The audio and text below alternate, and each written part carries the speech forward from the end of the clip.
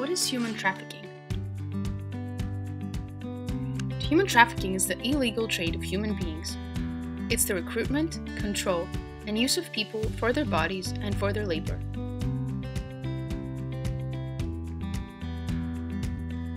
Human trafficking is modern-day slavery, exploiting someone through force, fraud, or coercion, sex trafficking, forced labor, and domestic servitude, and it is also happening in every country.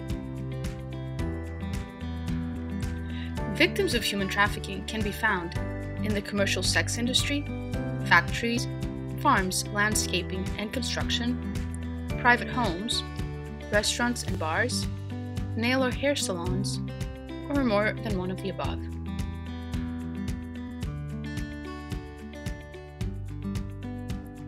Who is most vulnerable? Anyone can be trafficked in any community, just as anyone can be the victim of any kind of crime.